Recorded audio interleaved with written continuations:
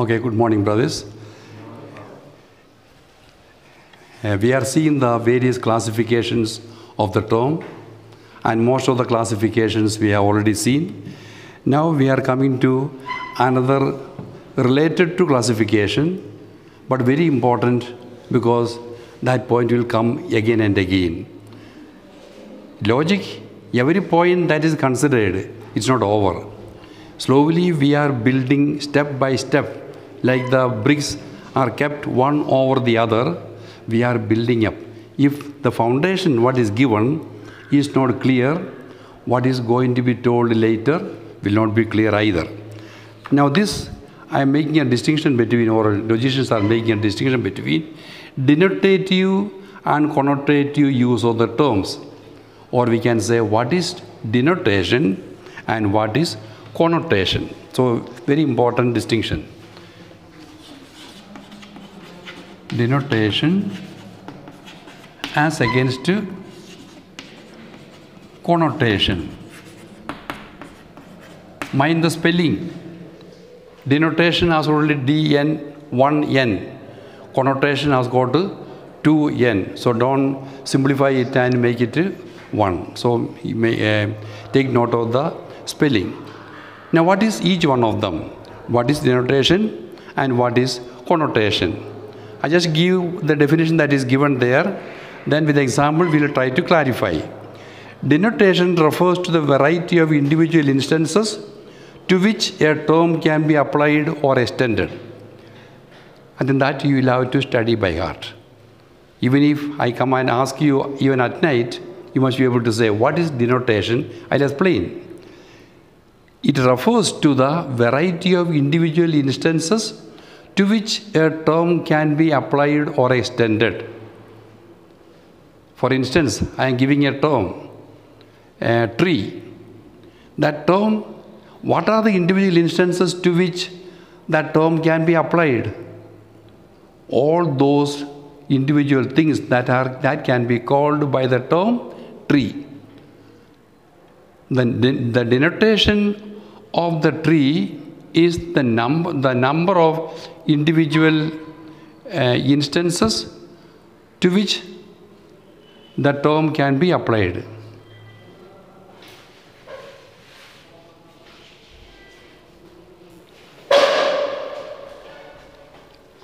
So once again, denotation refers to the variety of individual instances to which a term can be applied or extended.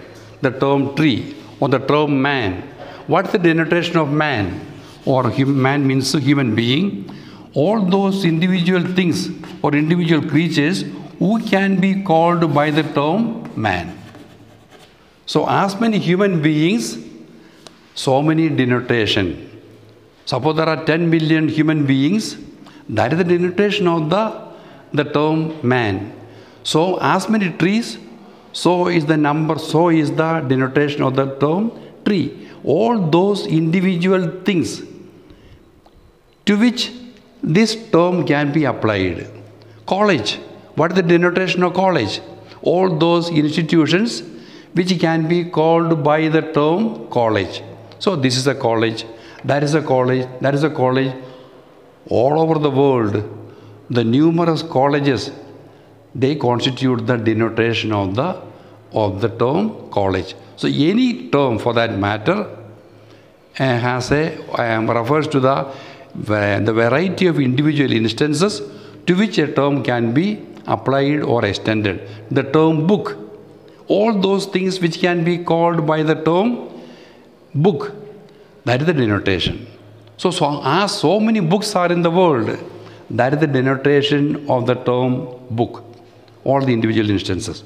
So any term, the denotation of the term table, all those things which can be called by the term table, they are the denotation of the term table. So those individual things to which this term can be applied or extended, that is the denotation.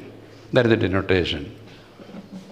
Connotation refers to the essential characteristics implied in the meaning of the term. Now, for instance, the term man denotes all human beings, but the term man connotes the essential characteristics of animality and rationality implied in its meaning. We are not looking at how many human beings are there. We are looking at the meaning of the term man and what are the essential characteristics that are included or implied in the meaning of the term. Being animal, being rational. So animality and rationality, they are the essential characteristics in the very meaning of the term man. Therefore, that is the connotation of the term. So denotation refers to the various human beings. But denotation refers, we are not looking at the number of human beings, we are referring to what a human being is. What are the essential characteristics of a human being? And philosophically we say animality and rationality, they constitute the connotation of the term man. Take for instance college. College, the denotation of the college is the so many numerous institutions that can be called by the term college. So many colleges in the world, all over anywhere. That is the denotation. But then, what is the connotation? What do you understand by the term connotation? The meaning, college. It is an institution, an educational institution for higher studies. So these are some of the essential elements that are included or that are implied by the term college. When you say, so this is a college, what do you understand? A college is an institution for an academic institution for higher learning. Then that is the meaning. So what the meaning of each term contains the essential characteristic. That is the connotation. So there are other terms also are used corresponding to denotation and connotation. Denotation, another term corresponding to denotation is extension. And connotation, another term is comprehension.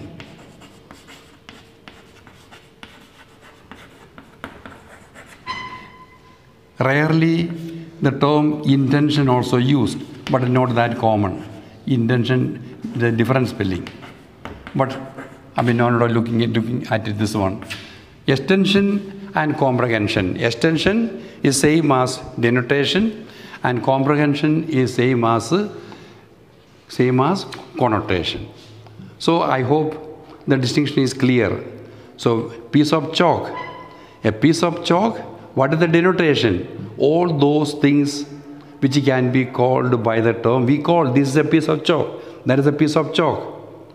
They are the denotation. The numerous pieces of chalk, they are the denotation. But then piece of chalk, the term, what does it mean? Why do you call this as a piece of chalk? That is that which is meant for writing on the blackboard. I'm just giving you one example. So that is the meaning. The essential characteristics implied in the meaning of the term, whatever be the term, piece of chalk, table, chair, man, tree. What do you understand by tree? Why do you call this as a tree? Because you have a meaning of the tree. And that means there are some essential elements are there which constitute this as a tree. So this is the distinction that has to be registered in the mind. So that first of all, there is no other way, because I formulated the two definitions. We have to learn those definitions. Otherwise, for first one is what is denotation? Denotation refers to the variety of individual instances to which a term can be applied or extended. And connotation refers to the essential characteristics implied in the meaning of the term. Implied in the meaning of a term, tree. The tree means this is why I call this as a tree. You have some essential characteristics. So those essential characteristics which go to constitute the essence of a particular thing, that is the connotation or comprehension. So that is the distinction that we have made.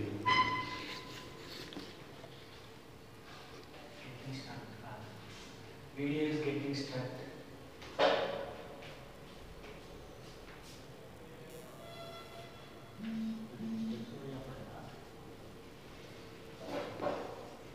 Now we refer to the relation between connotation and denotation. Very important. Only if we have understood what is denotation and what is connotation, then we are able to relate them and see the relation and the difference between them. And this relation and the difference between denotation and connotation is important again in logic. I have given a sketch or a schema that will clarify. But before I come to the schema or the sketch, what is the relation between denotation and connotation? I put it this way, which you have it in your write-up. The greater the extension of a term, the smaller the comprehension.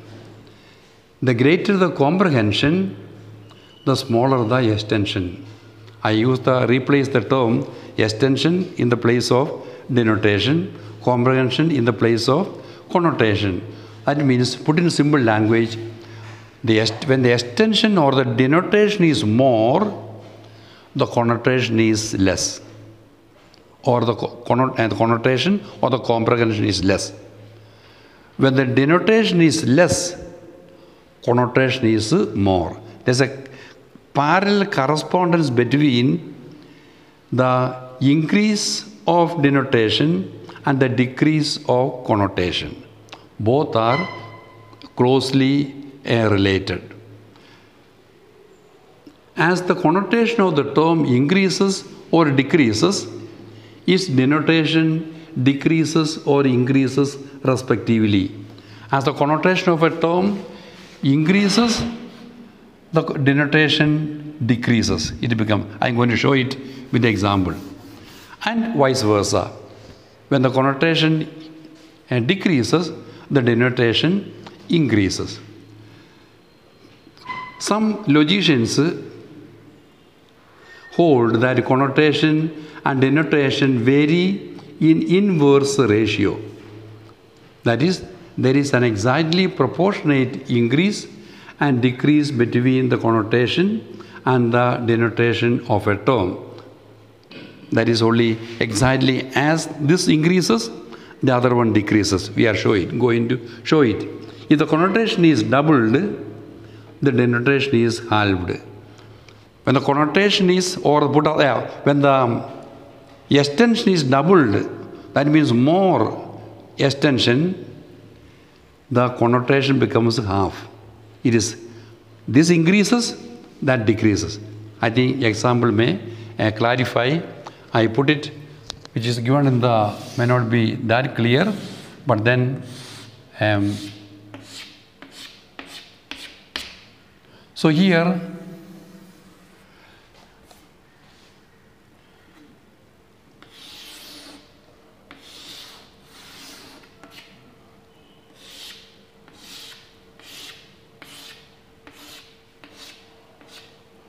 yeah.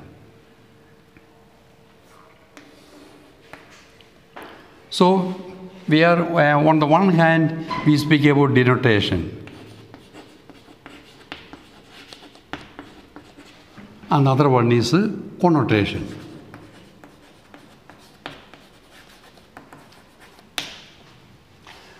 We are taking the example, I have given a few examples that may be, okay, good. A being, living being, What is the other one? Human being, An animal. Humans. Indians. AP. Janampet. And then Peter. One individual person. So here, we can take an example. Being. That means anything that is being. What is the denotation of the term being? It is so large. Why it is so large? Because it includes everything. Humans, non-humans, tables, chairs, rocks, water, everything is included. So what is the denotation? What is the variety of individual instances to which the term being can be applied? It is the largest denotation, because numerous are the beings. Therefore, the denotation of the term being is so much. But we take another term, living being. Living being means the denotation is not as many as being. If being is 10,000, living being is only 5,000. Because all the beings are not living beings. Only some beings are living. So that is, the denotation is less. Among the living beings, still we reduce and then we come to animals. Animals are still less. Denotation is less. The humans are still less. Animals means, in philosophy we include humans also among the animals. Therefore, humans are still less. Among the humans, Indians are still less. And among the Indians from Andhra, people in Andhra Pradesh are still less. So denotation is becoming smaller and smaller. And then people of Janampet, and that is still less. And then finally there is only one person, that is a person in Janampet, that is Peter. And the denotation is just one. Just one. So we find the gradual decrease of denotation. Now look at the other side. The other side, when you speak about being, the connotation is only so little. What is the connotation? Anything that is. That is the connotation. But then what is the connotation of living being? Living being, anything that is plus something that is living as well. That means an additional connotation is added. Anything that is only a being. To that one, we add living. Therefore, connotation becomes more here for the living being. Not only so all the connotation of being plus it is living. Then when you come to the animals, all the connotation of living being plus the mobility, it is able to move. The plants are not included. In the living being they are included, but among the animals the plants are not included. So only those living beings which are able to, which is as the character of mobility, they are called animals. That means the denotation is less, only so many animals, but the connotation is more, because all the connotation of living being, in addition to that one more connotation has to be added, that is mobility. Therefore, connotation becomes more, denotation is less. Coming to human beings, connotation of all the animals are there. In addition to that one, something more is added, that is rationality. So all the connotations of animals are there in human being, plus what? Plus rationality. So connotation becomes more the connotation. And when you come to Indians, it is still more. All the connotations of humans are in the Indians. In addition to that one, they have to belong to India. Only then they become Indians. An additional connotation, an additional characteristic. And still more connotation we find among the people in Andhra Pradesh. All the Indians, they are Indians, plus they have to be in Andhra Pradesh. Only, so that is a additional connotation. And then you come to Janampet. It is again, in addition to being in Andhra Pradesh, they have to be in Janampet. And then finally comes what is called the one particular individual, and that means the connotation is more. He has to be a being, living being, animal, rational animal, Indians, Andhrais, Indians, Andhra, and then Janampet, and then so and so. So more and more connotations are added, more and more specifications are added, but the denotation becomes less and less. How do you write the postal address? How do you write? The address is written, this is the logic followed. What is the logic followed in writing an address? You write the name, one individual name. We immediately cannot go and find out the individual name. You make it a little bigger. You get the family name, in a particular family name, in a particular village, a particular mandal, a particular district, particular state, particular country. We are making wider and wider. This is the logic of writing an address. And then we are able to locate an individual person by all these characters. We are going on adding. He has to be an Indian, he has to be an Andhrai, and so on. Then finally, so and so belonging to this particular family, in this village, in this family, this particular person. So as we go on adding more and more specifications, specifications, another term for the essential characteristics. The more and more specifications are added, the denotation becomes less and less. All the tables, the denotation is so many, but then wooden table, we have added one more specification. So the number of, and the denotation becomes less. All the tables are not included in the denotation of wooden table. Sorry, all the tables, all the tables are not wooden tables. So when you add more specifications, the denotation is narrowed down. It becomes less. The more you add, wooden table, you add one more. Wood that is made, that is teak wood. So again we are adding, it is the denotation becomes narrowed down, more and more specifications. Teak wood brought from this particular shop. And you go on adding more and more specifications. The denotation becomes less and less. That we have to understand. We will come more about it, but you cannot forget. Now we will play a little more. Play means the understanding the relation between denotation and connotation will be taken up again, especially when you come to the question of what is called definition. So I hope the notions are clear.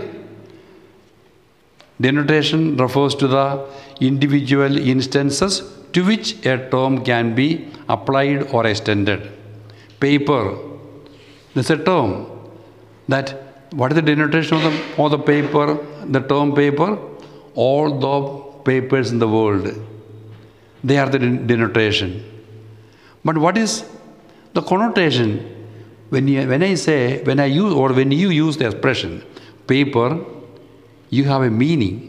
That meaning contains certain essential characteristics. Why do you call this as a paper? You have in your mind some essential characteristics that make you call this as a paper. Therefore, those essential characteristics that are included in the meaning of a term, that is the connotation, those essential characteristics. Now, I made the relation between the two. The more the connotation, less the denotation. More the denotation, less the connotation. A parallel correspondence we can find. That is what I have shown here with this schema. So being is the denotation is the largest because it includes everything. Denotation less in the living being, but connotation little more is added. Denotation less in animal, but connotation is little more added. Denotation is less in humans, but more connotation. That the less the denotation, more the connotation. So when you come to an individual person, then naturally the denotation is only just one, but the connotation becomes largest. That is the link between, or the relation between connotation and denotation. Having said that one, we just in this particular unit, the relation between term and concept, or no relation, what exactly is a concept? Our purpose was to clarify what a concept is, but then immediately we cannot jump into concept. Therefore, we started with the term. Now we are trying to understand what a concept is. The term is the verbal sign by which a concept is expressed. Verbal sign means, verbal means not that nothing to do with the verb.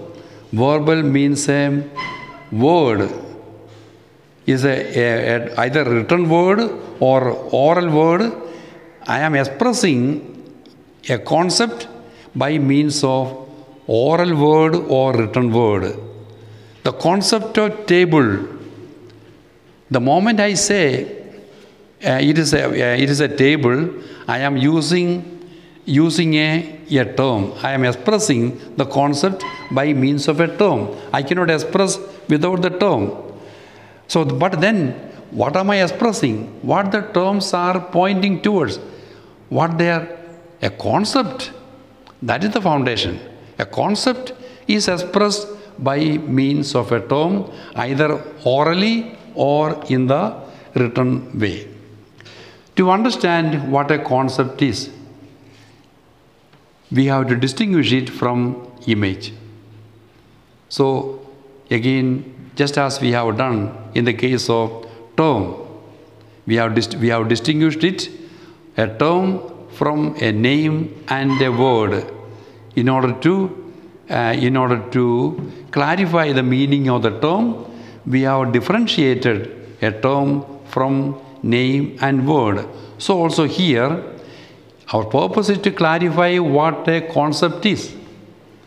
But then, for that we find that it is better to differentiate concept and image, because there is always a danger of concept being taken as equivalent to an image. Therefore, we are differentiating. Image is the mental picture, the sense representation of some singular concrete object. Image is the mental picture or sense representation of some singular concrete object. You look at the fan and then you take your eyes away from the fan, but you have the image in your mind. The image of that fan, even if I don't see the fan, in the mind it is registered. The picture, I already photographed that one. That is in my mind. And that is an image of this particular fan. So image is always of a particular object. We can have the image of this fan, not the image of fan. We can have the image of a particular person, not the image of man. We can, so any concrete concrete reality, we can have the image. And then, but as different from that one, concept is the idea or notion which I form about what an object really is, its essence, abstracted from its non-essential individual characteristics. I am trying to be as precise as possible, which is more difficult. So, this fan has the individual characteristics of this particular color, this particular shape, this particular design or size, that is of this particular fan. But I can have the image of the same, my image also has got the same color, same shape, but concept of fan, that does not have this color, that does not have these three leaves, it can have more. Concept of fan, what a fan is. When you say, when I use the expression, it is a fan, that is a fan, why do you use the term fan? Because you have the concept of fan. That is not because of this particular color I am using, this is a fan, but because we understand what a fan is. Concept is what something is essentially. That is the meaning of concept. Concept is the idea or the notion which I form about what an object really is, its essence, abstracted from its non-essential individual characteristics. That means I don't take the individual non-essential characteristics. The color is not an essential characteristic. The shape is not the essential characteristics. All those things I leave out. I take only the concept contains what? Only the essential characteristics. And what is that one? Something that stirs the air. Something, anything. It can be of any color. It can be made of any object. But the concept is that one. That does not have all the individual characteristics that belong to an image is left out. In the notion of fan, in the idea or the concept of fan, the particular individual characteristics are left out. Only the what something is essentially. Only that is there. That is the concept. That's an idea. Image is the sense representation. Concept is the abstractive representation of the object. Image is sense representation. That means what I see, what I touch, what I hear. That is the image. It can be also not only seeing. The image can be also of the music that you heard. You have the picture of that particular music, so and so singing. Of that singing, it is connected with the sense experience, the five senses, the sense experiences. Concept does not represent object in its singularity, but in its essentiality. Image refers to an individual, singular object. Image of a particular fan, image of a particular person. But when you speak about the concept of fan, it does not refer to any individual fan. It refers to fan in its essence. What a fan is. That is the concept. So that is the humans are able to form concept. That is the biggest difference between humans and the non-humans. We are able to form concept. The buffaloes are able to eat grass. But then they have the concrete image and the concrete reality of grass, but they cannot form the concept of grass.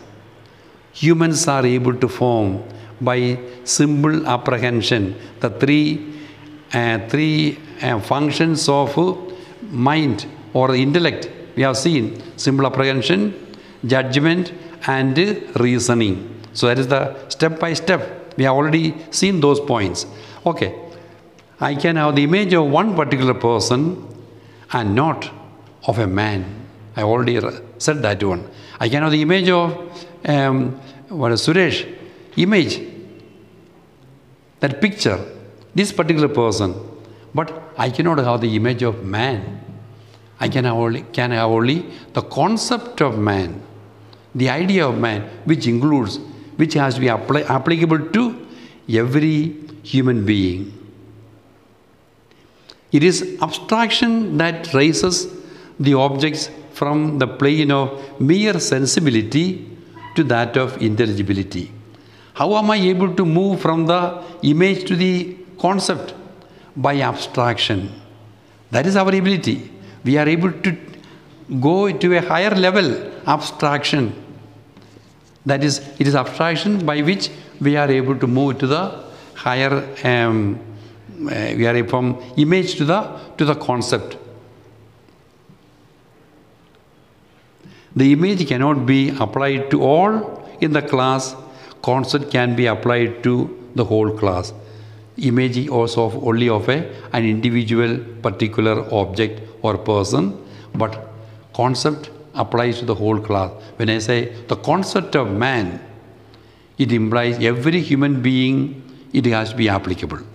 Having said this one, we are only putting them together, the contrast between image and concept. Image is material, that means it is more sense-centered material. Concept is immaterial. Image of this man, that is material, it means more concrete. The other one is concept of man is immaterial. From materiality I leave out, I come to the realm of the idea of man. Image is concrete, concept is abstract, maybe more or less the same meaning.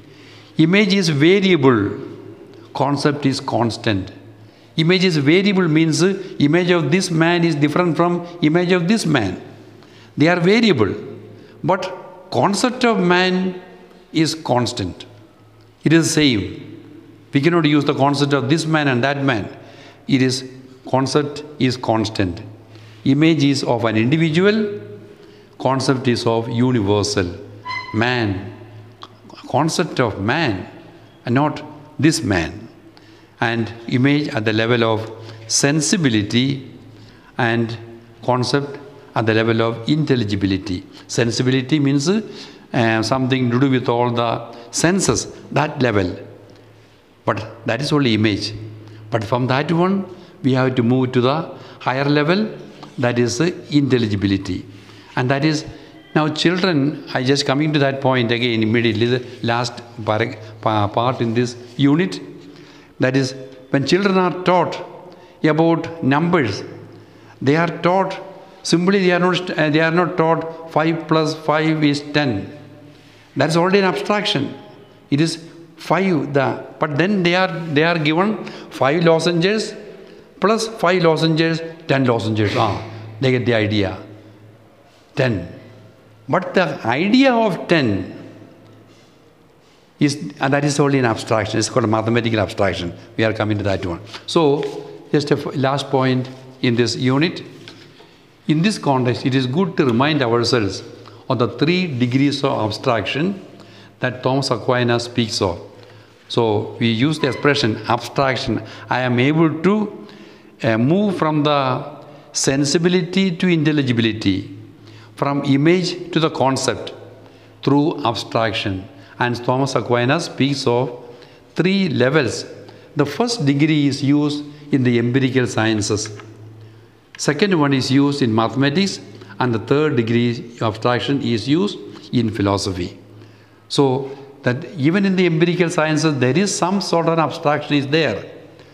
The example of, we already referred to that one, water gets boiled at 100 degrees centigrade. I am not checking this water, but then I am able to see from the experience in one place, I am able to apply that one to this place. That is some sort of an abstraction, but it is not, but then for the sake of start with. From that one, mathematics, as I told, 2 plus 2 is 4. That is a concept. But 2 things and 2 things, there is more concrete. 2, the idea of 2, all the calculation that we do in mathematics is an abstraction, mathematical abstraction, second degree of abstraction. But the highest degree of abstraction is the third degree that is used in philosophy, wherein we are able to arrive at the concept. The concept of table, concept of grass, concept of tree, concept of man. It is not, rather than remaining, mostly we remain at the level of image and taking it as equivalent to a concept, but it is not so. There we have to leave out all the sensible qualities, individual qualities, and come to the very idea. Concept is reached by that one. In order to reach concept, our abstraction must be raised to the highest level. So if we are not able to come up to that level, if we keep ourselves only at the level of sense experience of eating and drinking and sleeping and so on, we will remain at the level of the animals. We must raise our abstraction to the highest level, then we are able to understand concept as different from image.